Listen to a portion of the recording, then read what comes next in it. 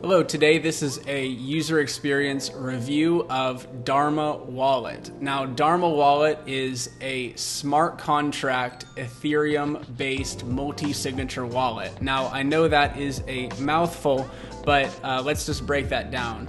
A smart contract wallet is different than other Ethereum wallets that we might be used to, such as MetaMask.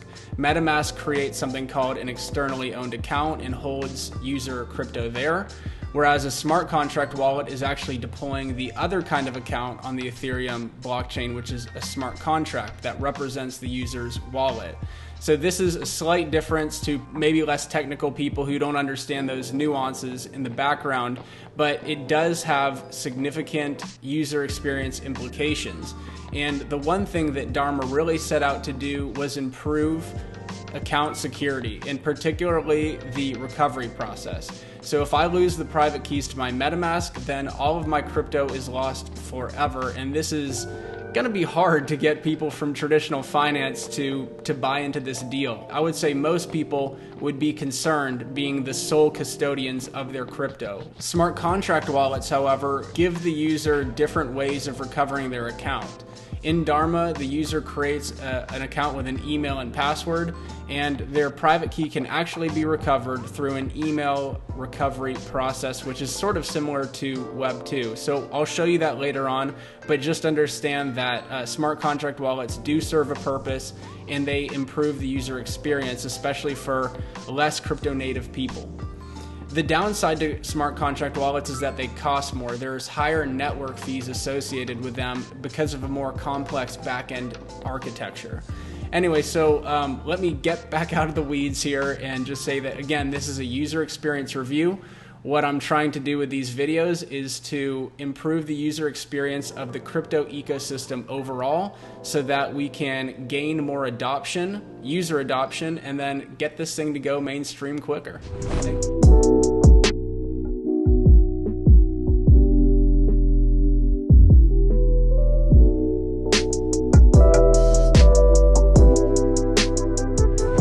Okay, amazing. So let's start with the sign-up process for the Dharma app. This is what the user sees when they first download it and enter into the app.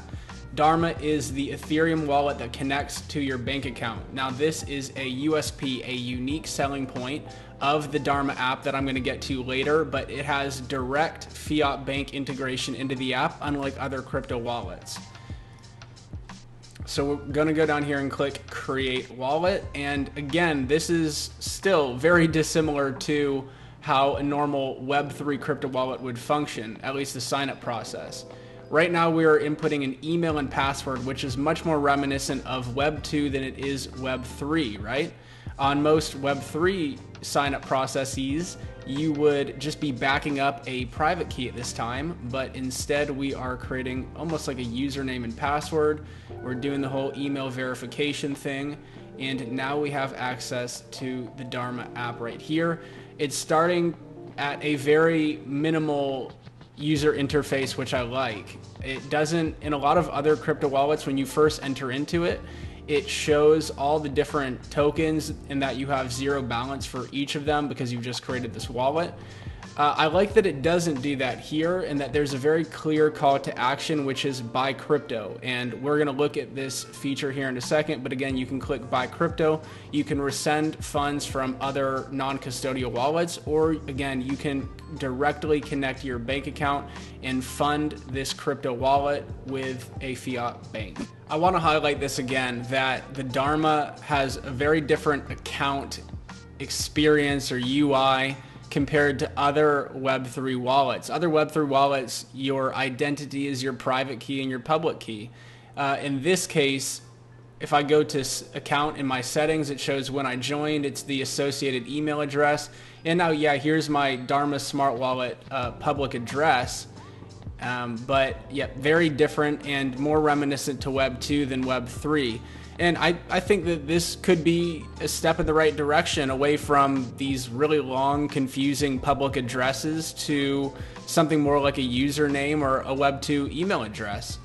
I think that this is going to decrease the hesitancy of first-time users coming to crypto, they're going to be more familiar with this kind of interaction than something like a MetaMask or Trust Wallet. Now, also as part of my account, it says device connected. So somehow this iPhone that I was using is connected with my Dharma account. And in fact, Dharma stores the recovery, the private key, not on the cloud, on the internet anywhere, but locally on the device.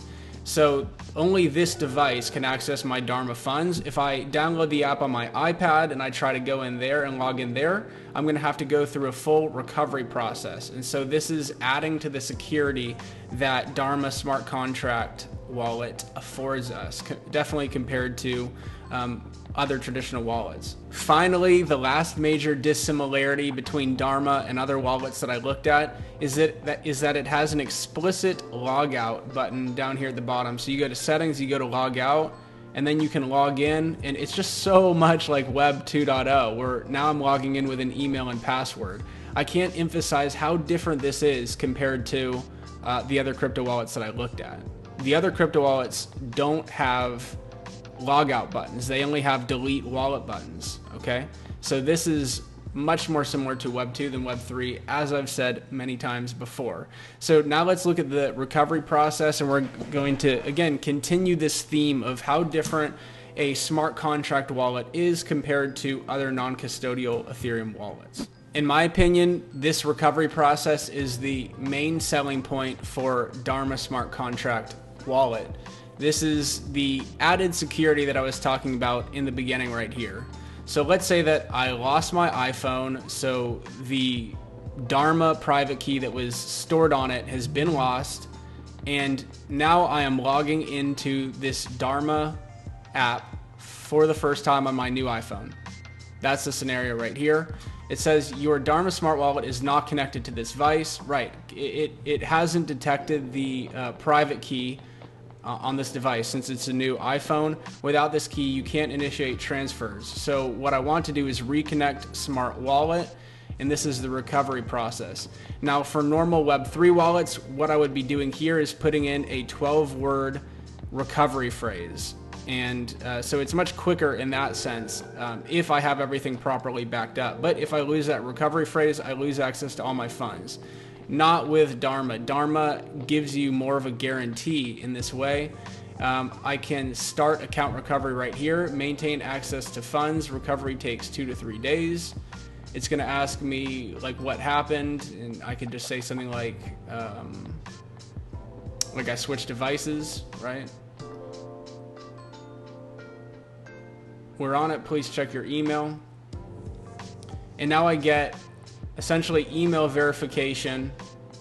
So I confirm that I have access to my email. It confirms that I'm the right person to be initiating this recovery process, and now starts a 2 to 3 day security period where the Dharma Labs team reviews this and then will give me access to my funds at the end of that security period. I don't know if I show it here, but it's nice because I can actually get back into my Dharma wallet at this time. I just can't move any crypto within it. So I can go in and I can see my account balances and see that all is good. But I can't, again, move my crypto until the recovery process has been finalized. Let me just quickly show you another selling point to the Dharma app, which is where you can connect your bank account to the app and buy crypto directly through it. So if I go to Ether, I click buy, and then the source of the funds could come from my Fidelity account with a maximum purchase amount of $25,000, which is enormous. The other crypto wallets that I looked at have really bad in-app purchase methods. Like there are these weird third-party services like MoonPay or Simplex. And first of all, they didn't work for me because I live in the state of Texas, and apparently those services aren't legal and like they're just unavailable to Texas residents. But second of all, I could see that they have like really small limits, or like however you want to think, like the amount of crypto you can buy is severely limited. Like I think you can only buy like $500 or $1,000 worth, and then the fees that they charge you on it are very high. It's like 3% fees because you're using your credit card. So these are unattractive ways to do it in other apps, but in Dharma, it's quite nice because I've got this huge, I could buy $25,000 worth of Ether directly ported from my bank account, and I'm doing this all within the app. Now, the interesting thing here, if I go to this next screen, is that they're actually conducting this on Uniswap, which is slightly, it's pretty interesting, right? That like they're going from my bank account, then they're converting USD somehow into USDC, and then they're selling USDC into ETH, okay? And that's why there's such a high network fee, because you're using an Ethereum DeFi protocol called Uniswap, which is a decentralized exchange, in order to do this. Now, on a $25,000 purchase, these aren't very high at all. But if a user wants to buy less, like let's say like $100 worth, then obviously this network fee of $60 is going to be prohibitively expensive. The Dharma fee, I don't understand here. I think that it would have to be a percentage of what you're trying to buy. But I don't know how that's calculated. And I think that Dharma should do a better job of more transparently telling the user what that fee is for and how it's calculated. Now, last thing to say is when you do buy your funds, they are held in your Dharma wallet, but in escrow for 5 days.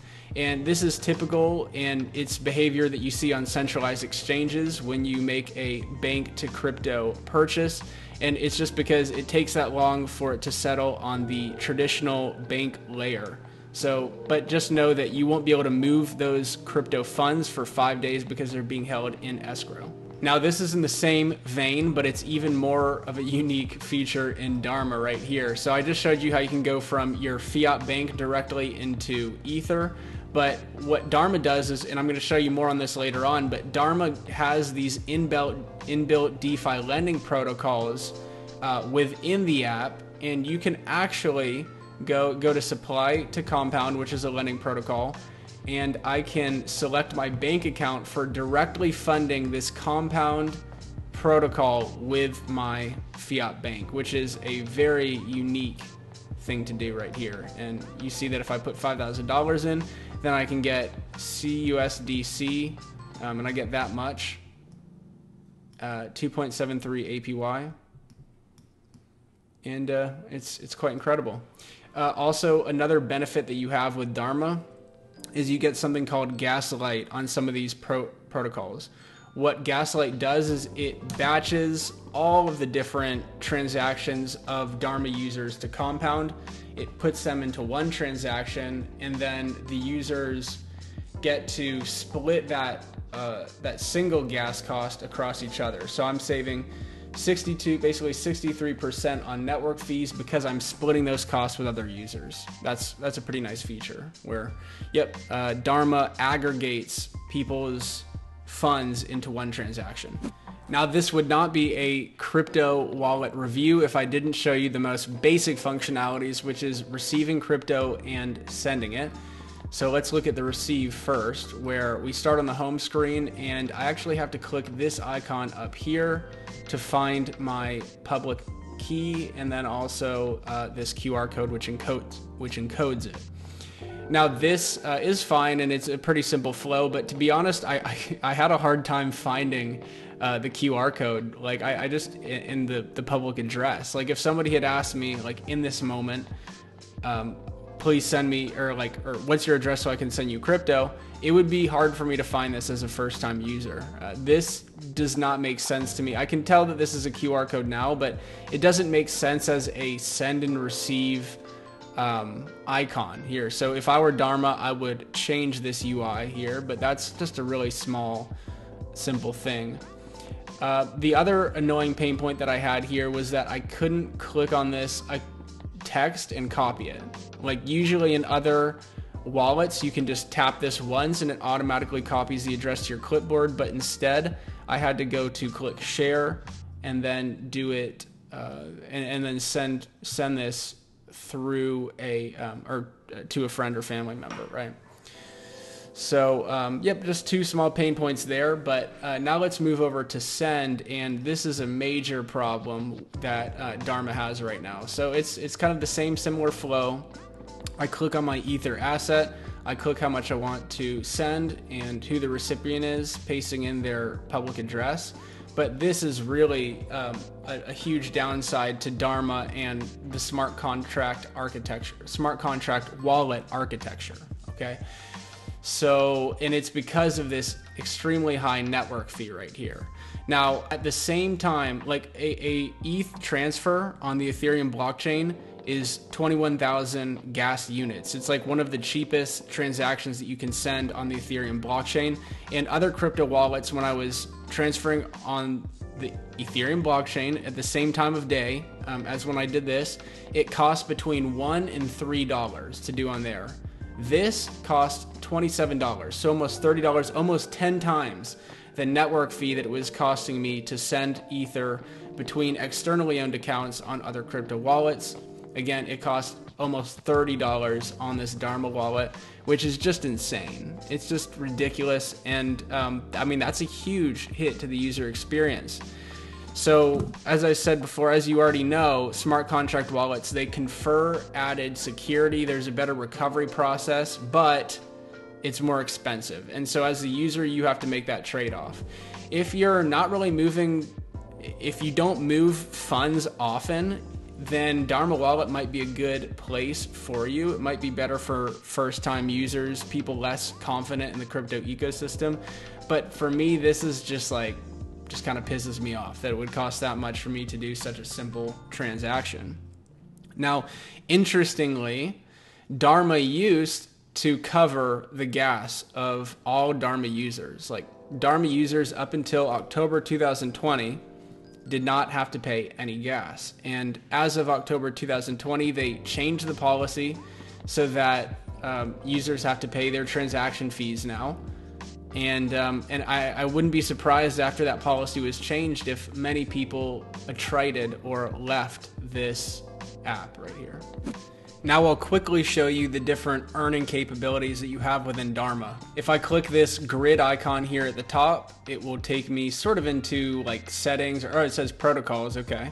And we have this big Aave ad here. You can use Uniswap to swap tokens, buy crypto with your bank, supply on Yearn, cool.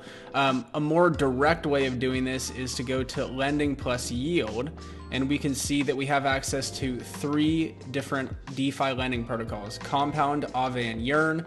And if I click on each of these tabs, I can see the different APYs for the tokens within those protocols. So I can kind of shop for the best APY right here. Again, a unique thing about this is that you can fund these protocols directly from your bank account, so that's pretty cool.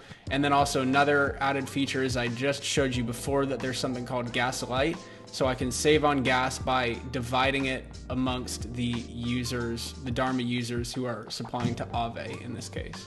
Dharma also has the capability of exchanging tokens on a decentralized exchange. So it's first and foremost up in this app right here, it's centrally located a swap right here, and I've got Ether. So we know that I'm going from Ether into another token, or you can directly swap from your bank account. Again, this is this fiat bank connectivity that Dharma offers, which is cool. But I'm going to go from Ether, and I'm going to actually choose sell token in this case, and go to preview swap. And here's the confirmation page right here. Yeah, a high network fee as we'd expect. No Gaslight, which I was confused that on some protocols that I used had Gaslight, but on this I don't. So I don't really know when I am approved to use Gaslight or when I qualify for Gaslight. And then a Dharma fee, not sure where this is coming from. Yeah, I don't know. Like, again, and I wish that Dharma was just more clear about why they're charging a fee. I'm not necessarily mad that they are. Now, I wish that, so it says swap on Uniswap v2. I wish that, and that's cool that they're transparent. It's telling me where my crypto is being routed through. I like that. However, I wish that they went along with what MetaMask does. MetaMask uses a DEX aggregator and looks at DEXs across the Ethereum ecosystem and finds the best exchange rate for the pair that I'm trading. So in this case, Ether to sell, which DEX has the best exchange rate at this time, and then it routes my crypto through that DEX, thus giving me the best rate. I wish that Dharma did this, but it looks like we're locked into Uniswap v2. If they are doing this in the background, then they're not getting credit for it from me, and they should be more clear to the user that, you know, we are scanning different dexes, looking for the best rate for you. As I just said, I wish that I had access to more DApp or DeFi protocols. So not just be able to use Uniswap, but also be able to get stuff on Balancer or which other Paraswap, you know, whatever DEX has the best rate at that time. Having said that, though, I want to be fair and show you something called Wallet Connect, which is an awesome feature within Dharma. It allows you to, and it's not just within Dharma, by the way, it's an open protocol within other crypto apps that allows you to basically pair your crypto wallet with the DApp that you're accessing on your computer. So right now I'm on my desktop computer and I can go to Uniswap. I go to the Uniswap app, and when I go up to click connect, instead of, I think most people, yeah, they're probably used to clicking MetaMask, but you can click Wallet Connect here, and it brings up this QR code specifically for Wallet Connect. Now I can go to my Dharma app. I can click this QR scanner right here. It says find a Wallet Connect QR code. I bring it up to my computer screen, connecting to Wallet Connect. We're connecting to Wallet Connect. This might take a couple seconds. And it asks me for approval. Uniswap is trying to access, it's trying to view your wallet balance and activity, request approval for transactions. You click connect. It confirms that it has been connected. And then it's so cool. So once it connects, it just automatically turns the QR code off and injects my Dharma wallet into my desktop browser. So it's a really good user experience, Wallet Connect. And now I'm able to use my Ether, and I could go to any DEX that I want, any DEX aggregator that I want, and use it there. So I don't have to do everything within the Dharma app. And this is what Wallet Connect allows, is it allows you to access the greater DApp ecosystem. Very important for crypto composability.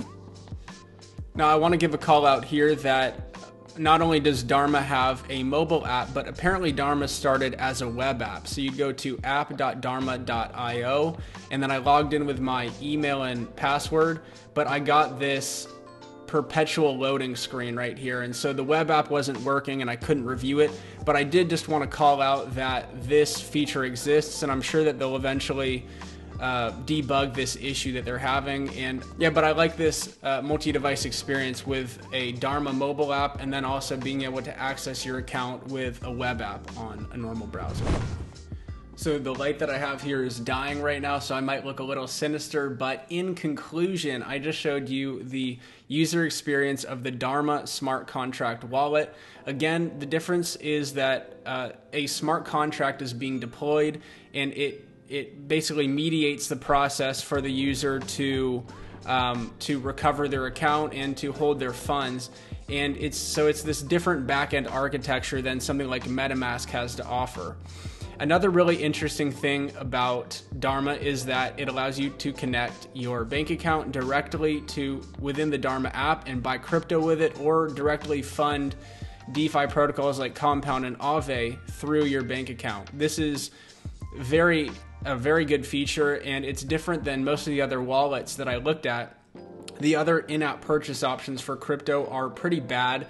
They have small limits, like you can only buy as much as $1,000 worth of some crypto, and then higher fees. But Dharma solves this problem with, directly connecting your fiat bank account into the app. This is really good in terms of user friction.